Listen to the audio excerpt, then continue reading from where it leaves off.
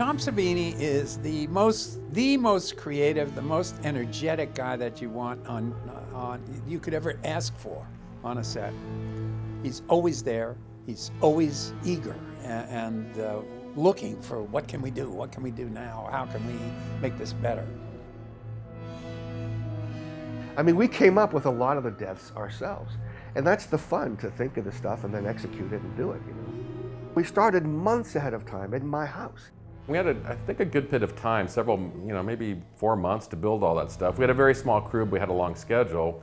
And Tom really likes to make sure everything's prepared before you even go on set. That he doesn't like having to build stuff as you're, as you're dealing with set operations. All these people were in my basement every day, whipping up foam latex and filling up dozens and dozens of small, medium, and large zombie appliances, so that we would have a load of those when it came time to make the movie.